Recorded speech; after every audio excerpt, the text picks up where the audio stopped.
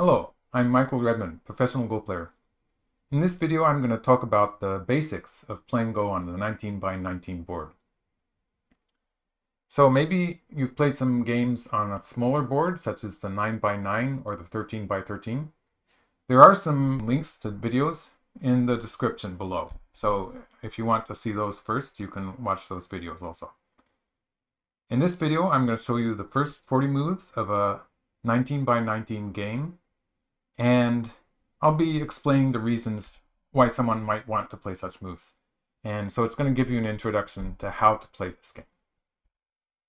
To start with, Black is going to play the first move here in the upper right corner. This board, 19 by 19 grid, if you're playing at this size board the first time, it must look like a great expanse. And you might be confused as to where you want to start. I'm going to start by saying that the corners are very important. So when I say the corners, I should probably say corner areas, because I'm talking about areas like this. These areas that are adjacent to the corners. So it's about 4 lines away from the edge of the board. So these 4 corner areas are very important. The reason that these corner areas are important is because they're relatively easy to control. Basically, the edges of the board are creating 2 natural walls, which will help you surround the area and take control of it. And so Black plays this move in the corner area, and it's important that, first of all, that Black played a few lines away from the edge of the board. So for instance, if Black had played something like this, very close to the edge of the board, the stone you place on the board tends to control the open area below it. And so that's the open area closer to the edge of the board. So this Black stone in the lower right corner only controls a tiny area there.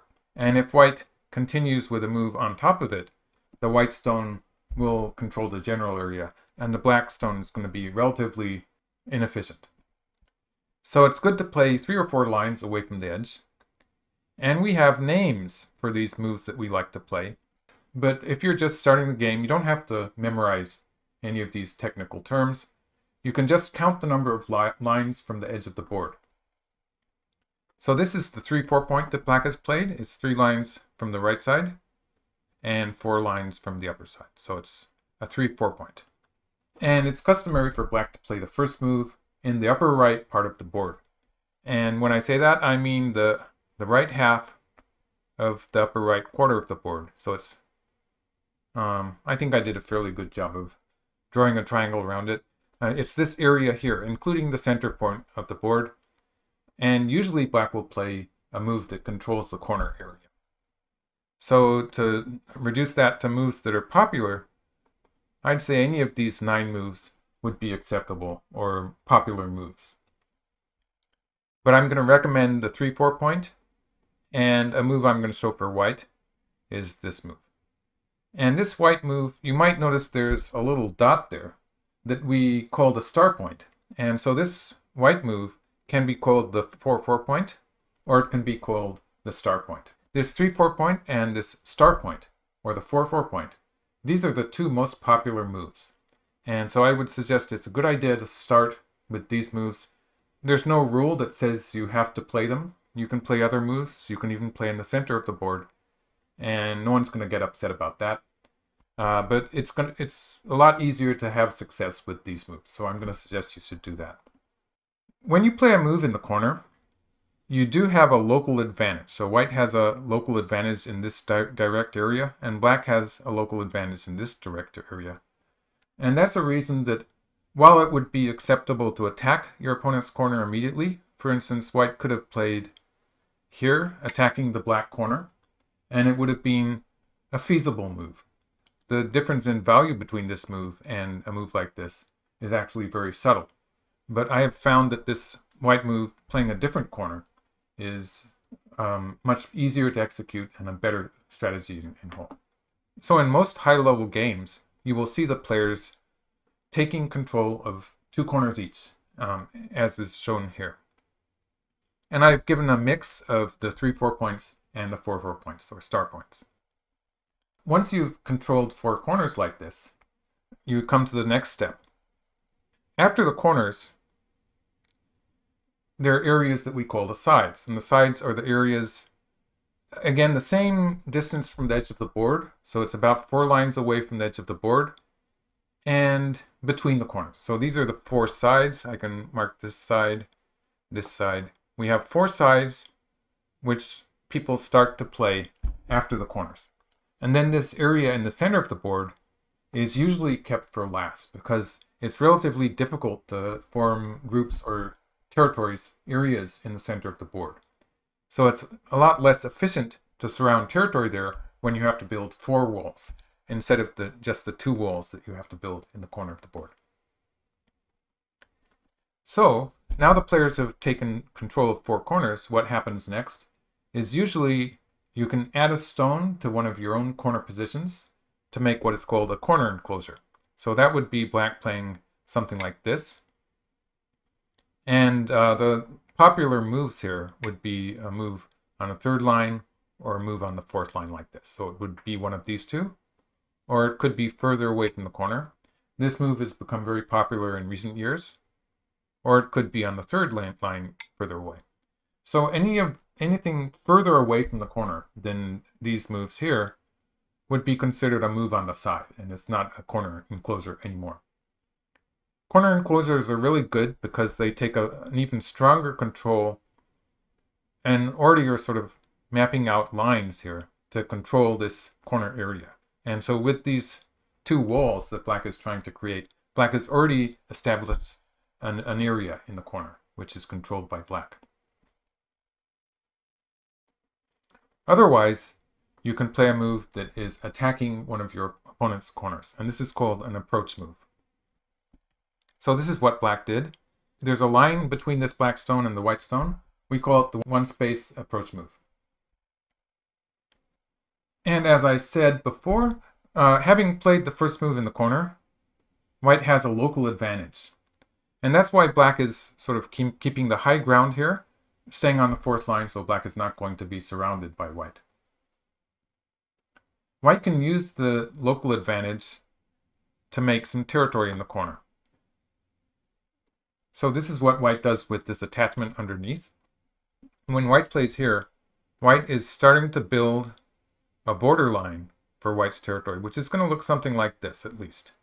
So this area inside these 2 blue lines towards the edge of the board is probably going to become white's territory. If black tries to cut the white stone off, like this, this will be a fight where both sides are diagonal. So the diagonal here is cut off by the 2 diagonal stones that black has here. All of the stones are in danger, but when white has an advantage of one move here, white has an extra stone at this point, it means that white's going to have a local advantage in this fight. And in most cases, this is going to end badly for black. So I don't think black should be too aggressive here. And it's wise for black to play on the outside. And black's object in this fight will be to create a position on the lower side. So when I say the lower side, I'm talking about this area of the board, in between the 2 white corners. If black can build a position in this general area, it means that white's corners will not develop into a large territorial network that is connected up. Black is sort of getting in the way of white doing that. If black gets a chance to continue with a move here, this would be attacking the white stone by putting it in the target. This would be very dangerous for white. So it's important for white to pull back here to connect the white stone to the corner. So with this move, these 2 white stones are solidly connected, and these 2 white stones are in what is called a diagonal connection, and there's no way for black to cut that off at this point.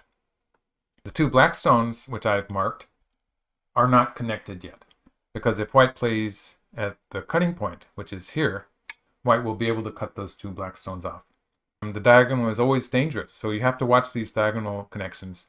And when your opponent has a stone adjacent to that diagonal here, that means your opponent is ready to cut at this point.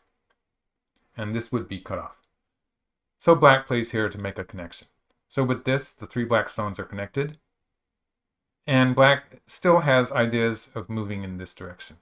So actually, this whole sequence here is called a joseki, and that is a kind of a standard sequence, which is considered to be a sequence of good moves for both sides. And so it's sort of like an opening sequence in chess or other games. So when white plays here, the marked white stones are all on the third line, 3 lines away from the edge of the board. When you establish a boundary there, it is relatively easy to defend the boundaries towards the edge of the board. That's just the second and first line. If your opponent invades at the second or first line, in many cases you're going to be able to chase that stone towards the edge of the board and capture it. So white's going to be able to surround the sides relatively easy, and we can envision a white territory that looks something like this. So this is how white established a concrete profit from white's local advantage in this corner. White has some territory there. Black finishes this local sequence by playing this extension and creating an area here on the lower side. So this square is an area that is, for the time being, controlled by black, and there are prospects that it will turn into a black territory. So if you get a territory like this, you won't have to be worrying about that black group. In the larger picture, black has created a relatively strong group here, which is in between the 2 marked white stones, which were cornerstones that were controlling 2 corners.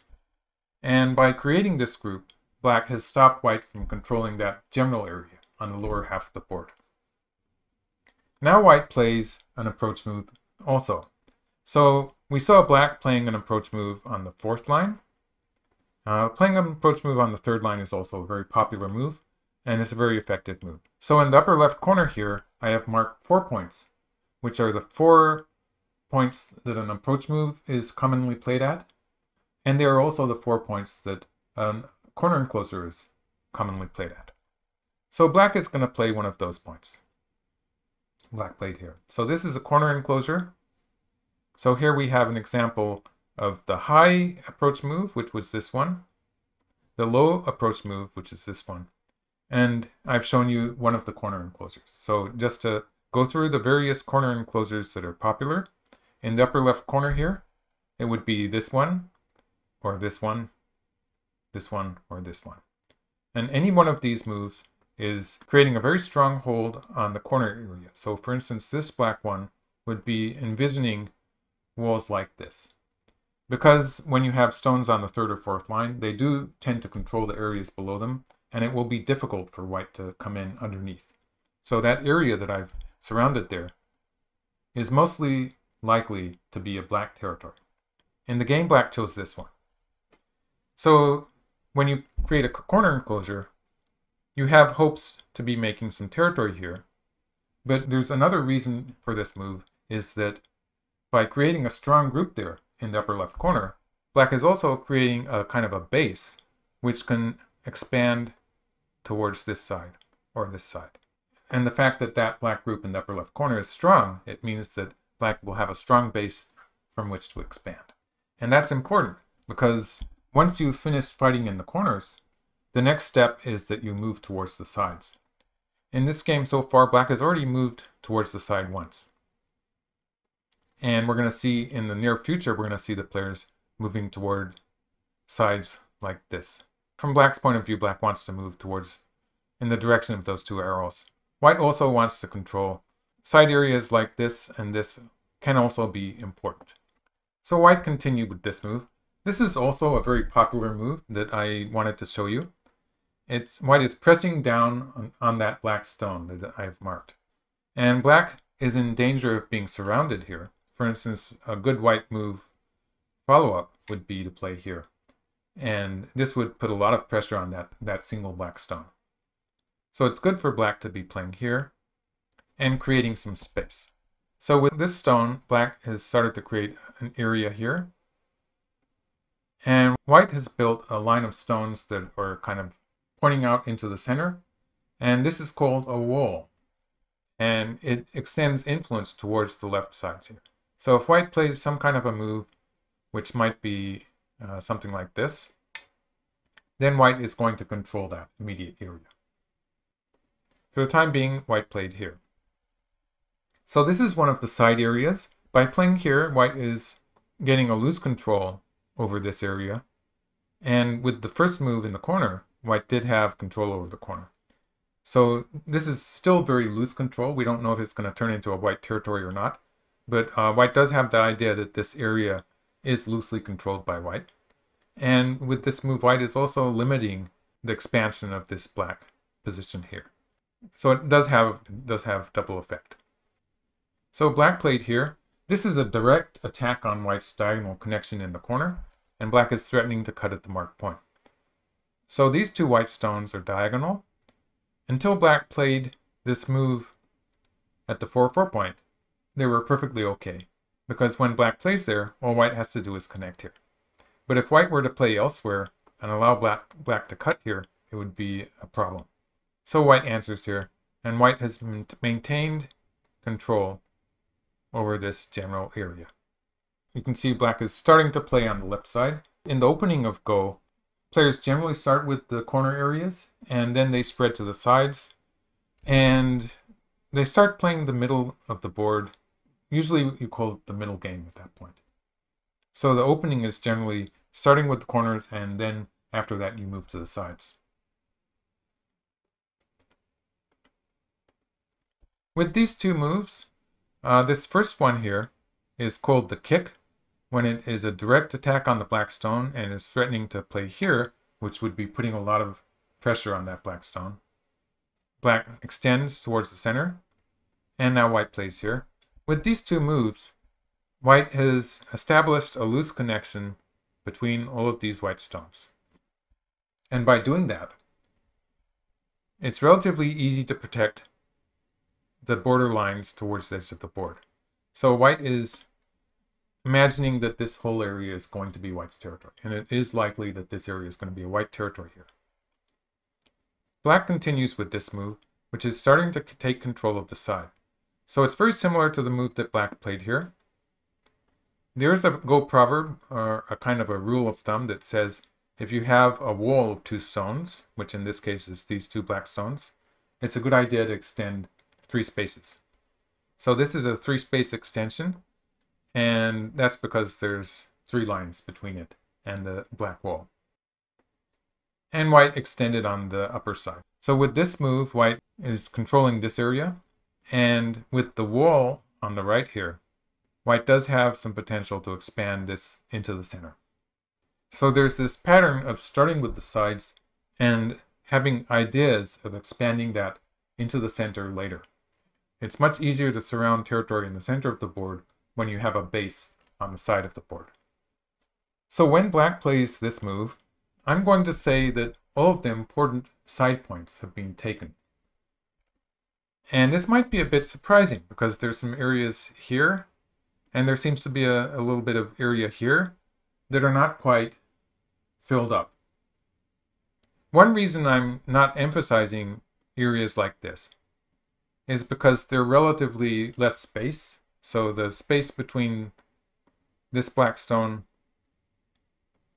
and this white stone is smaller than most of the moves that we've played so far. Also, there's the fact that, for instance, this white group, it's actually a very solid or strong group because white has already established an area here, and there's no way that black can effectively attack this white group. It makes moves in the adjacent area here, the value of these moves will be relatively small, because when you play a move, you want to control a large area with it, or you want to have potential to attack your opponent's stones. And similarly, this black group, it's starting to map out an area something like this in the upper right corner, and it's not going to be in any immediate danger. So I'm going to say that this side area is relatively small, and white's next move, for instance, on the lower side, would probably be something like this, maybe. And this would expand white's territory here, and it would take away some of black's territory here. But you might notice that this white stone is on the second line from the edge of the board. And just look at the moves I've been playing up to this point. There were no moves on the second line of the board. And that's another thing that's worth remembering, is that in general, you don't want to play on the second line too early in the game. moves on the second line generally start to be played in the middle game. So it's not as if there's any rule about that, but it's just that the moves on the second line will control less area than moves on the third or fourth lines. And I didn't mention moves further away from the edge. If you go too far away from the edge of the board, the control you have over anything below that becomes very weak. And so moves 6 or 7 lines away from the edge of the board are very rare in the beginning of the game. So you can see that the moves are just 3 or 4 lines. Almost all of these stones that I've played are 3 or 4 lines away from some edge of the board. At this point, the game starts to edge towards the middle game. And this is because, as I said, the side areas have been, the big moves have been taken. And also there's the fact that if we look at Black's structure there on the left side of the board, Black has started with a group here and a solid corner enclosure there, and is extended to the side. So these lines sort of demonstrate Black's strong positions, and Black is going to try to connect those positions. Ideally, Black would connect it with a line of stones, something like this, and would surround a huge area on the left side of the board. If Black manages to do that, in most cases this would win the game for Black. So it's about time for White to do something about that and find a way to invade the left side of the board. So I'm going to show you an example of how that might happen. This is a point where you sort of change the way you think, and we're going to stop surrounding areas, but White is going to concentrate on how to make a group that looks somewhat healthy inside this area here. A good way to do that is to play forcing moves, or moves that your opponent is going to answer. And that's the way White went about it. By playing here, White is threatening to break into Black's corner area here. And it's very natural for Black to want to defend that. So Black played here. And White is again threatening to break into the Black corner territory. And it's natural for Black to defend that. And in this sequence here, Black has established what I was calling an area before. Now I'm going to call this area, I'm pretty sure it's going to be Black's territory. So this area, the general area here, is going to be a Black territory. Black has actually gained locally by making a fairly solid position there. But White also has gotten some extra stones here, which are going to help White to create some kind of a group. And with this final move at C12, White is threatening to slide into Black's area in the lower half of the left side of the board. So there's this area here, which is potentially going to be Black's territory. And if White can slide into it, for instance, if Black plays on top, this is also a good shape move. But if White gets to slide into the Black territory there, when I look at it, I can say that it looks like White's going to have room to make 2 eyes. So White can make a territory there at the edge of the board. At this point of the game, suddenly the players have started to play on the second line. That's because we're in the middle game, where you are more interested in making space in relatively small areas, and you do find yourself playing some moves on the second line of the board. So Black doesn't want to give White this area here, and this would reduce the Black territory in this immediate area also. So what Black did was Black played here. And with this move, Black has already established a square area of what looks like territory on this side. Also, Black has denied the opportunity for White to make very much space on the side here. It's a bit cramped. So White starts by running out into the center. And Black is putting pressure on the White group there. White is going to run out a little bit more. And at this point, White started to make a base. So this is the end of the first stage of the game. Now White has some area here. And when I look at it, I would say that this is usually going to be enough area for White to eventually make 2 eyes and have a living shape there. But in the case that that doesn't work out so well, White does still have some room to escape out into the center. So once White has played this move at B15, establishing some space here, I'm going to say that this white group is settled for the time being. And the basic plan for the game, the outline, you might say, is already shown in these opening moves. And we have various areas that are strongly controlled by the players. So for instance, this area is strongly controlled by black. This area is strongly controlled by black. And this area. And there's an open side here, but maybe this area too. So that's kind of a maybe.